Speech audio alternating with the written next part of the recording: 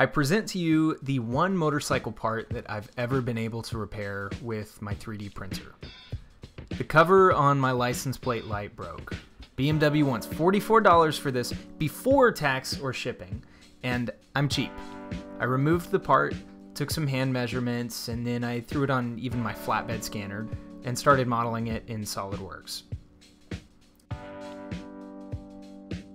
I ran the print on my Bamboo A1 Mini. It took about an hour and a half. I used PETG so that I hopefully won't have any warping. And it fits nicely on the bike. So there you go. 44 bucks saved with maybe half an hour of work. I'm pretty pleased with how this went, and it's a pretty rare case, but I'll take it. Thanks for watching.